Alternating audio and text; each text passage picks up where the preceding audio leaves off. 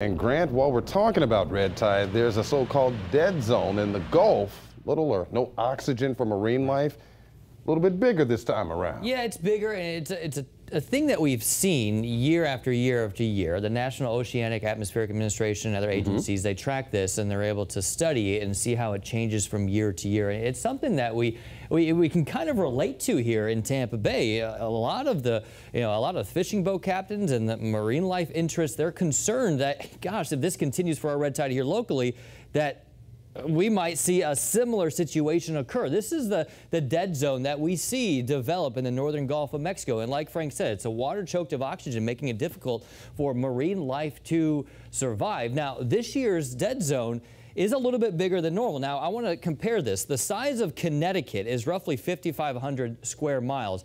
This dead zone this year was measured to be roughly 6,300 square miles. So it's actually a little bit larger than the entire state of Connecticut. That averages about 5,300 square miles, and the record was 8776. That was back in 2017. So a little bit bigger than normal, not quite a record size. And this is all produced because of all those major agricultural states across the Central Plains.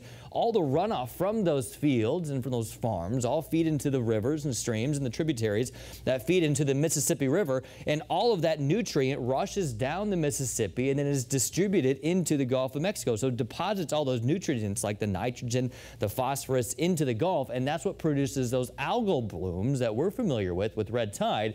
And that ultimately is what limits the oxygen in the water, producing that dead zone. A lot of marine life, they just stay away from this area. So this whole area, it may not produce fish kills, which it can. They just stay away from that area because there's no oxygen for the marine life to survive. So again, something that we track, not a record this year, but a little bit bigger than the 5-year normal.